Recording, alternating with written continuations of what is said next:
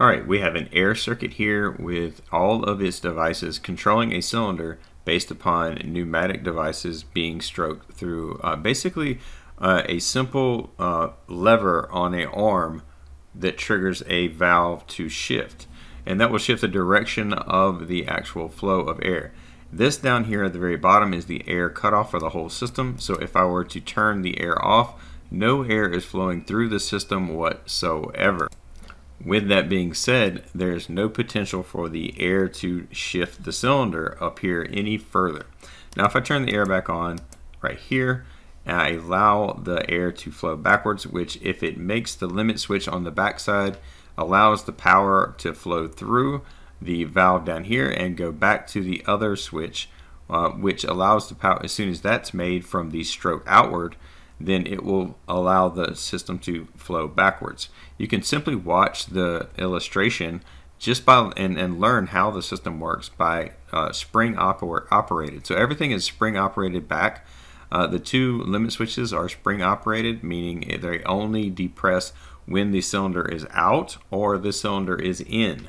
So to keep in mind, this back spring right here will indicate that it is a spring loaded device. So when it's suppressed, it will hold that position as long as something is pressing it. Otherwise, it will spring back. That is a simple illustration of a air system using its own pneumatic devices to control a simple scenario. Now this system down here is a pilot operated valve, which means once the device is made, it will come down here and power the pilot and shift this valve down to the other. That is actually what's controlling the cylinder back and forth.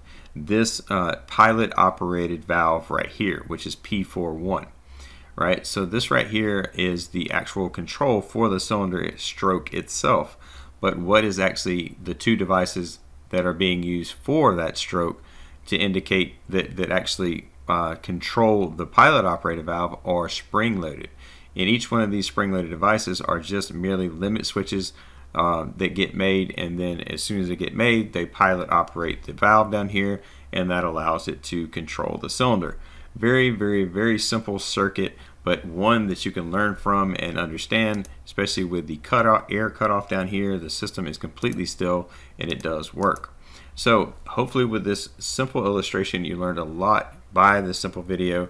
And again, I'm trying to produce very short videos that show you the very simple scenarios and circuitry to get your brain opening to how things work and the potential of things, so that you understand what you're looking at when you're looking at a circuit just like this or something similar.